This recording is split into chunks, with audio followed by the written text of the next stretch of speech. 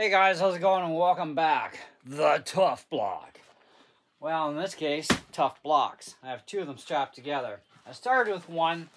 These cost $50 a piece at Canadian Tire. This is Canada, obviously. You can get them other places too, and probably in the States too for far less money with your dollar value if you're in the States watching this. Alright, so I've had definitely a lot of arrows shot at this side. Quite a number here, but still doing not too bad there. This side has been annihilated completely. Pass-throughs, yeah, every friggin' shot. Even 20 pounds, this thing won't stop now. All the way through. Anyway, so I put some 1-inch pink styrofoam on here. Going for the bullseye. That's what you're supposed to go for, right? So they tell us. Well, you're only going to do that so many times in a row. Anyway, of course, we've also got this side, which is pretty puked out. Kind of lines up with the really bad stuff, too. And it's just kind of done for, you know. It's had its day. We got a little bit of meat left over here, so even shooting through this side, well, that's the middle at least, and it's kind of done. But, you know, I mean, we could take a stick and jam her through, see how deep it actually goes. And, yeah, that's definitely got some depth to it, but it is going through the center spot, so that actually does create a little bit of extra pressure because I took two of these blue straps that are kind of like a ratchet strap in a sense, but without the main ratchet. You just use all your arm pressure and snug them up. And so I crunched a couple of them together, taped the hell out of it with about 2 rolls worth so far of packing tape. And that did help a little bit for the cause. Now, here's the deal. I don't have a big budget.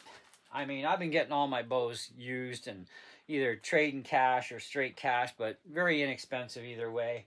I got some really nice bows in my collection, and quite happy with that, but I don't have a huge budget. A lot of us don't, so we got to start somewhere. And this year I decided to get more serious back into archery because I really want to, you know, do better. And now that I know what I did wrong for 40 years, pretty much, other than the brief time with a compound that I did right, well, I got better odds at get my target, obviously. With a compound, I'm ruling pretty good. I mean, I can annihilate bullseyes, not a big deal with my compounds, but traditional archery is another story. Still working on that. It's going to be a while. But I ended up picking up 2 of these because of my compound, because one of these will not withstand my compound at 54 pounds. These are only rated to 40. We've already got a main review. We've shown you, you know, some different setups and how things were working with these initially. And yeah, 54 pounds, way too much. So don't even think about it for 50. Anything past 40 pounds, no. And at 40 pounds, I'd probably say don't if you want any longevity out of this target. Now, as a main target, this is 24 inches by about 10.5 basically for the depth. For 20 pound, you're going to be good for a little while. And you will have the sides to shoot on because you're going depth-wise in, so it's going to take an awful lot before you start blowing through the other side. And I'm not shooting the sides, except in the case of having 2 of them strapped together, but generally you won't be doing this, so you're only going to have this much, and that's it. And you got a target here and a target here, which is nice, because once you blow out your center on the main face, at least that doesn't interfere at all with that, so that at least they space that out good. So you're going to get a lot of shooting out of it regardless.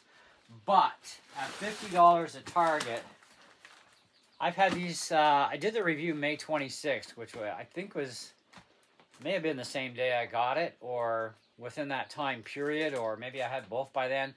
It's been less than 2 months regardless, even with the first one. The second one was bought within a few days later. And yeah, I mean, I don't have a lot of choices right off the shelf unless I want to spend a lot of money. And then I went to my archery shop in Corbeil, Ontario, which is actually only a couple minutes down the road compared to driving to North Bay to Canadian Tire. And he had these targets there for 95 bucks, bag target or a block target. And the block one is called the Beast Marauder. And man, that thing can handle pretty much anything I've dished into it so far, including my 54-pound compound bow. It's been doing great. And it accepts broadheads or field points. This is field point only. So here's where I'm at with this. Even if you might have a crummy budget like me, save up for an extra week or two if you need to. Get a decent target that's going to last you a long time. This one won't if you are not only a good shot, but if you're going to be doing a lot of shooting. This thing is not going to survive regardless. So, and it's definitely not going to survive past 40 pounds of draw. In fact, even with 40 pounds, it's going to punch them through the other side. So, you know, you might want to consider maybe not more than 20-pound draw in your bow for draw weight. I would recommend these only in the case of, say, kids. You know, kids, their attention span's pretty small anyway, so it's kind of like, well, you buy it, you get them a bow, they're going to shoot at this thing. At least it's better than some of the crappier, really thin targets out there. And they're going to probably have a lot of fun with this thing, right? But they're not going to put a ton of arrows into the bullseye. They're going to shoot everywhere probably but get the odd lucky shot at a bullseye. So in that case, it would definitely last a long time, all right? A long time, especially with kids. But once you get to teenagers and, you know, young adults, right? And well, us older guys, this is not going to work for us for long at all. So not a good plan, all right? For a few bucks more, literally, I mean, okay, maybe twice the money, you get a real target, okay? That's definitely going to be durable on the long haul. It's going to take some serious horsepower at it, where this really isn't, okay? Even strapping two of these together, I still have done a lot of arrows through pretty much every side of this thing. I haven't shot the top division or the bottom division where they're strapped.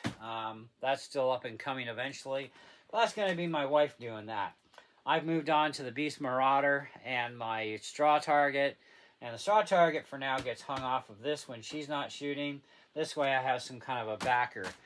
This way if I do start to wear out my bullseye area anytime soon on the straw target, which I doubt because I'm only using it for my traditional bows, I am strictly using the Marauder target only for my compounds, okay? But for my traditional bows, I'm using a straw, traditional styled made target that's 5 layers deep. I'm going to try the 7-layer one because I think that might be an even better option than the 5. The 5 is pretty good, and the arrows only come out about 5 or 6 inches. But it's also, eventually I am going to wear into that bullseye area once I get really good at traditional archery. And that's the point where it's got to be like, I need a backer on here if I want more and more use out of this target without it, you know, blowing apart type of thing, right? So, but kids are not going to shoot that many arrows in a row. That's number one. Most of your bows you're buying your kids, even though I don't actually agree with a lot of the options out there, you're going to do it nonetheless. And they're usually 10, 15, 20-pound bows, all right? Those are going to be fine. Those youngsters are not going to take very many shots. They're going to get bored quick. This is going to get put away for maybe another week or 2 weeks or 3 weeks or maybe even a month before the kid touches it again. So in that case, I'd say, yeah, $50, great investment, you know, between, you know, the target, you got your kid a, you know, cheap bow, etc., whatever. You know, you do what you do, and that would be a viable idea, okay? And because those bows are not going to have the power to properly puncture into quality targets, okay? But they do have plenty to get into this styrofoam block. And that's all this is. It's a big chunk of solid styrofoam in a baggie with some cool writing on it, some built-in targets to shoot at, to give you, you know, more access to where, like, you got smaller targets here and whatnot. And then you got your big target face, and you got a different face on the other side.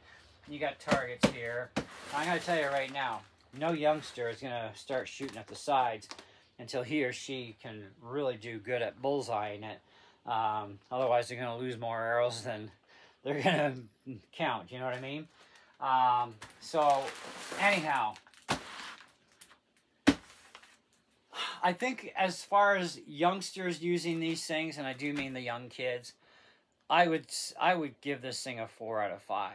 But for adult usage or late teen usage where they're going to be shooting a lot of arrows. They're going to be shooting more powerful bows, more than likely. I wouldn't even touch it. I couldn't even honestly give it much more than maybe a 2 at 20 pounds, okay, out of 5-star. It's just, it depends upon the user. Bottom line, it's on the user. So this is one of those other reviews where, you know, in this instance, it deserves this, but in this instance, it's going to get this. And for me, I'm severely addicted to archery, and even though I'm not that great at traditional bow right now, this has served its purpose for me, at least. It is definitely serving its purpose for my wife. She is new to archery. She's never shot before. So she is literally using a kid's piece of garbage, and I call it garbage because I call it what it is. I might be able to improve the riser a little bit for where the arrow sits, because right now it's like you got to hold your finger up there and pull it back and then pray to God it doesn't fly off when you release it. It's that crappy. That's Barnett for you for $100 and some bucks. Anyway, stay away from Barnett stuff. It's just absolute garbage. But regardless, she needs to learn to pull. So she's got 20 pounds, and she's hitting here, here, here, here, here, here, here, here, here. Even an almost good side I have left will still last her for a long, long time. But when she's able to start pulling back her PSE compound, well, this will be pointless for her completely. In that point, we're going to have to get her a real target. So, because, yeah, this is only going to be good for so long. So if you are also a first-time archer, even as an adult, and you're getting into traditional archery, and you actually want to hit something, this at least has some good size to it, right? And it has the targets there. You don't have to go out and spend money on extra paper targets. I have only got the extra paper targets because, well, there's nothing left of the plastic. So you got to put something there to try and focus on. Anyway, I think that's pretty much about where I'm settled with this. Would I do this again? No. Would I ever buy one for my wife to start over with, even though she's not shooting her PSE yet? Absolutely not. I would rather just keep this thing going as long as I can. Besides which, I still have a little bit of wear and tear left here she can use.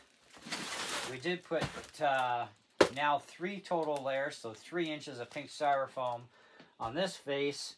And if I can find another thing of pink styrofoam, I could just cut this one right off, slap another big piece on there, and even she would be good to go for a lot longer. So we could actually make this thing last, but it's like, I don't even know what a sheet of that stuff costs. I'd have to price it out. Maybe I can just make her a target the same size out of pink styrofoam and make something better for her, you know. I also have all those rubber mats I'm going to be cut in half eventually, and I'm going to make a rubber target out of those. So maybe even that might be a good upgrade at that point. But for now, we got a little bit of space left. We still got a lot of meat left in here. We could still shoot. She could anyways. Me, no. All my arrows will just pass through. And then, of course, we have not shot the top yet of the 2 stacks. And we still have not done hardly anything. Maybe a couple of arrows in the bottom area here. But, yeah, it's dying. It's definitely dying. It definitely needs a revitalization somewhere once again. So, anyway, so if you're thinking about getting one of these things, that's my opinion in the end. It's the last you're going to hear about me on this one. This is the final review, and it hasn't even been, like I said, 2 months. I mean, we're talking my last review, first review is May 26th. This is now July 6th, and we're not even 2 months. And yeah, if you're into shooting a lot, and you're really good with a compound especially, kiss it goodbye. Spend the extra money. It costs $95 Canadian for the Beast Marauder target, and it's extreme durable. And then I've got the straw target, that was like 70 bucks.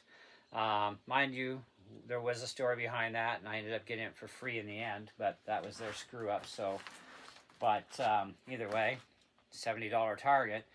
That probably should have been my first choice, but I already had the bow, and it's like, I want to shoot. And this was also cheaper and convenient than spending 95 bucks right away, too. But then I got stupid, and I spent another 50 bucks and got a second one. I should have just saved a little bit longer and, you know, type of thing. But you do what you do, you learn your lessons in life. That's all there is to it. Anyways, that's it. That's all. Thanks for watching, and we'll catch you on the next one. See ya.